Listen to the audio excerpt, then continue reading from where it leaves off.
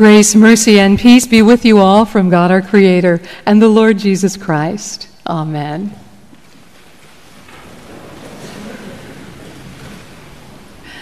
Pastor Tim was actually scheduled to preach this weekend, but when we returned from our mission trip in Haiti, I could not stop talking about it.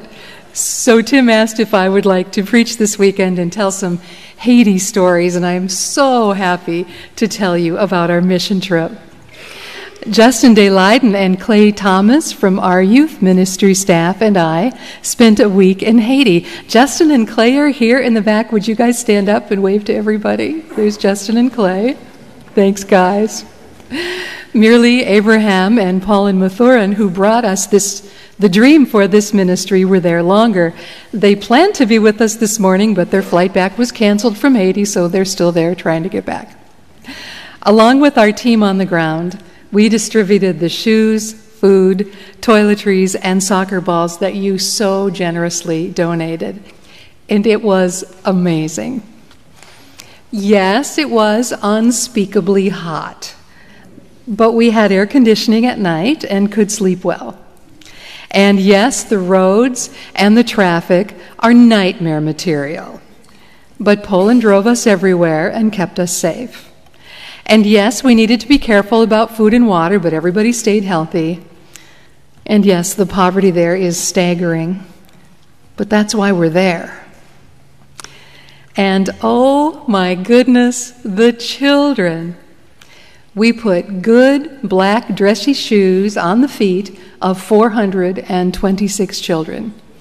Those shoes are part of their required school uniform, and they're very hard for them to get there. In the process of giving out all of those good things, I think they are learning to trust that we do what we say we're going to do. Our team on the ground, 6 distributors who watch over each area where the children live, are truly outstanding people. Fabo, Enoch, Roniel, Jula, Denise, and Fada are Haitians alongside Mirli and Poland who share the dream for a brighter future for the children. They are dedicated to this ministry, and they are faithful members of the body of Christ. I think if Jesus asked them, "Who do you say that I am?" they would say, "You are my hope and you are my strength." We had more time to get to know them this year, and we just loved what we learned about them. First this morning, I would love to describe to you how this ministry works so that you can get a feeling for the scope of it.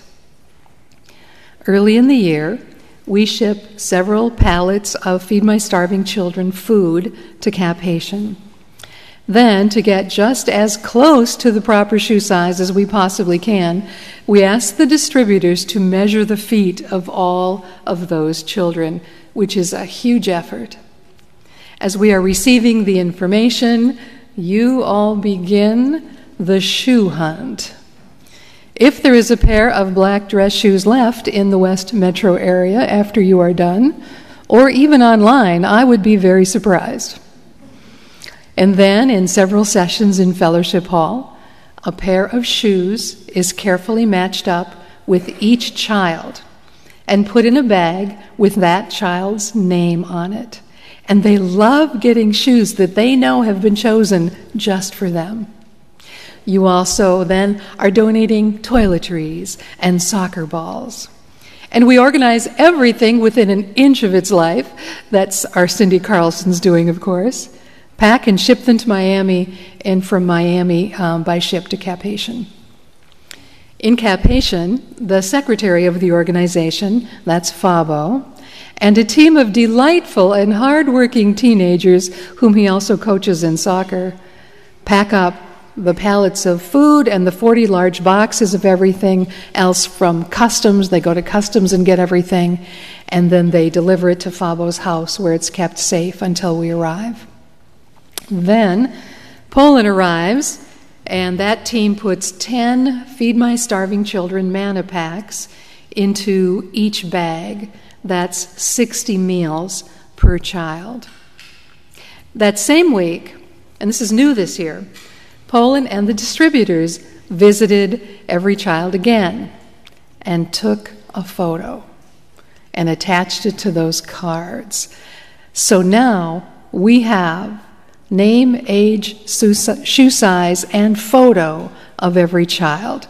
Another huge task, well done by the team there.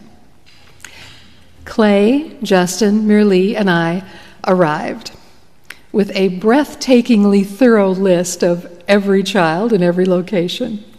We had some team bonding time, and then we went to work in a cycle of packing the bags with toiletries for each child and doing the distributions. The distributions began with the children and their adults gathering at a secure, walled location.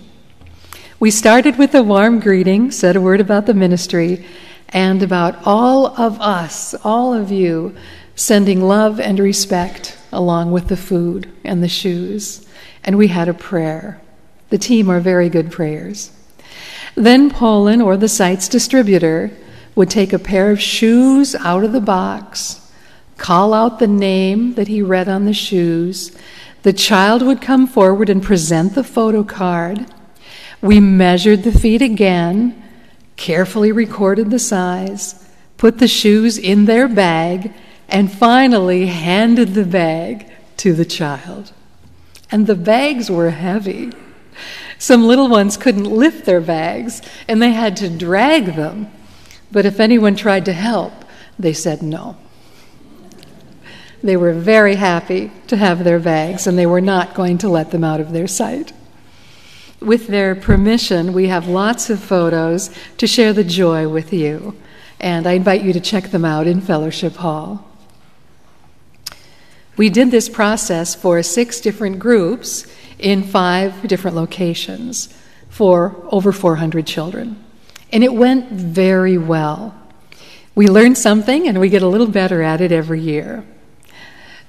The question that I have been asked most this week is, did the shoes fit? And mostly they did.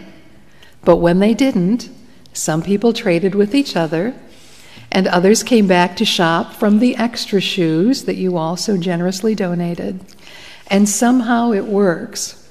They are resourceful people, and they make it work.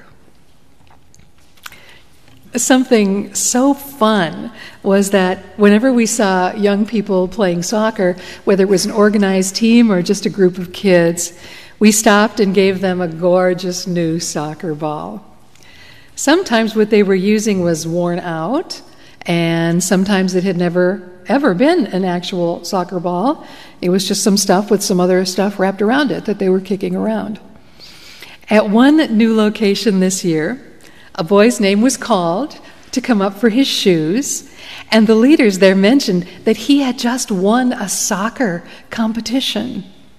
Well, our Cindy had packed 3 soccer balls in their box of shoes, which we had kept hidden. So we gave this boy his very own soccer ball. Oh my goodness. It was like we had given him a puppy and a pony and a bag of gold all at the same time. The purest wonder and delight was on his face. It was a beautiful thing. And then we presented the other 2 to the leaders so that they could play with all the children. This particular ministry was started by a group of Haitian college students who had a heart for the children, and they wanted to help. So they came together, they formed this organization, and they were awesome and organized and enthused, and we were happy to partner with them, bringing them shoes and food.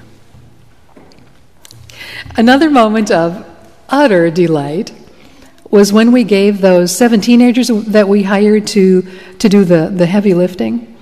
Well, we gave them a gift of special baseball caps. Now, you need to know that it is really, really dark there at night with no electricity outside, some in the houses, but certainly nothing on the roads or the streets. And these caps had lights in the brim. They were a total hit. The guys were jumping up and down, cheering and chanting my name. It was just about the most fun I've ever had. Well, I hope that all of this gives you an idea of what you have made possible. There is so much more to tell, and we will have more opportunity to talk about the ministry in the fall.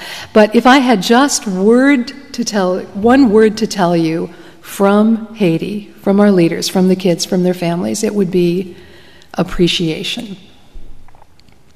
The children, their families, and the Haitian team appreciate you so much. Many students or parents surprised us by writing notes on the back of the photo cards. Merle and Paulin will translate every one of them for us, but just a few of them were in English. I certainly didn't expect that. So I can tell you for sure that we received 5 God bless yous, and we received 7 I love yous, one of them with a little heart by it. One person wrote, "Only God can reward you for your gift. Thank you so much." And this is my favorite. It said, "Hi, everybody. Today, I am delighted to appreciate you." And it continued, "I am very happy because you enrolled my name in this ministry. Next month, I am going to school in Jesus' name. Thank you for your generous gift. I am praying for you. God bless you." Signed, Fabrice Louis, age 7. Isn't it beautiful that Fabrice is delighted to appreciate us? There is something else I want you to know about their appreciation.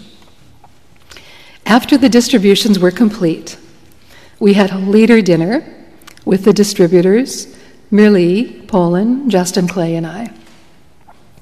And I asked them how they felt the distribution went in their location, and if they had any thoughts about improving the process in any way.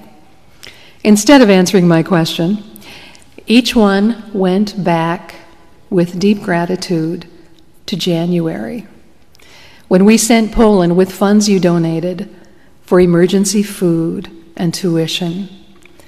Do you remember last fall, Hurricane Matthew caused flooding, which destroyed crops in Cap Haitian, which meant that food prices went up?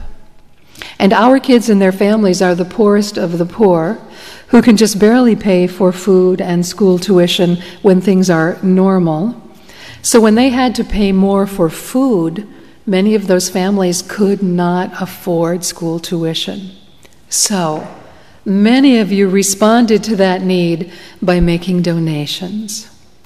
And the leaders want you to know that your contributions for tuition and food in January were truly life-giving and life-saving. Now, the kids knew that that help was coming, and they knew that they would be able to continue school in the next term because of it, and so that helped them to finish strong. And the team wants you to know how much that means to them. At this dinner, sitting at a table outside in increasing darkness, without electricity, Fabo talked about the dream he and Poland and Merle had shared those years ago to help the children, and how moved he was that it had come to be. The scripture verse he shared was from Matthew 7, where Jesus says, "Ask, and it will be given to you.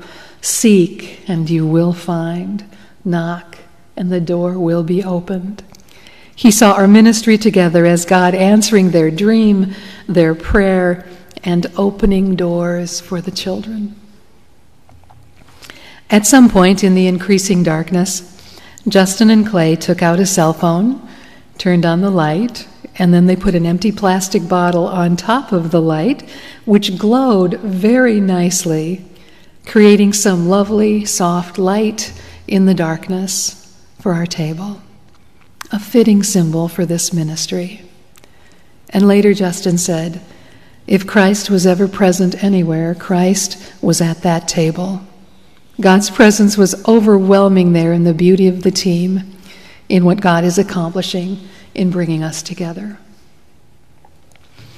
Now, if you ever get a chance to travel with our Clay and Justin, do it. They are people of deep faith and flexibility, and they ate goat soup and gizzard, and they liked it. They found joy even in the challenging situations we faced, and they connected so beautifully with the kids and the Haitian team. I asked them what they wanted you to know about our ministry in Haiti. Justin observed that this ministry we are doing alongside Haitian people is extremely challenging, but extremely life-giving for the children. It isn't easy at all. Not one part of it is easy, he said. Collecting the shoes, boxing them, shipping them, financing it. So many people of St. Philip the Deacon are involved to make it happen. It challenges us, but it is so extremely life-giving and so important. And Haitian people on the ground care deeply about this ministry. They know what they're doing. They know what makes sense for the children, how best to serve them. And that means the world, because it is not us in Minnesota saying, you need this, but rather listening to their dreams, to their needs, and helping where we can. Clay would like you to know about the impact of that amazing team on the ground. Haiti is a totally foreign country, so different from us, and yet we share with them the same goal. A better future for those children, and a desire to invest in that future. Our team members are among the poor. They have very, very little themselves, but they are faithful enough to get this ministry moving. Clay said it's one of the best expressions of faith that he's ever seen. Haiti has so many challenges. This ministry depends on faith. It depends on God providing. And God does provide through us as faithful people who are listening and following.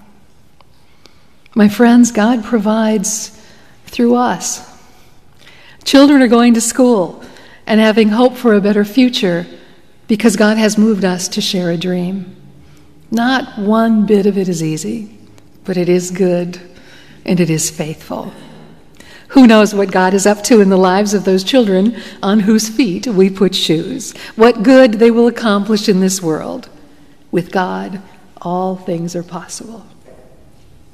And so, my friends, on behalf of the children, I say to you all this morning, I am delighted to appreciate you. In Jesus' name, amen.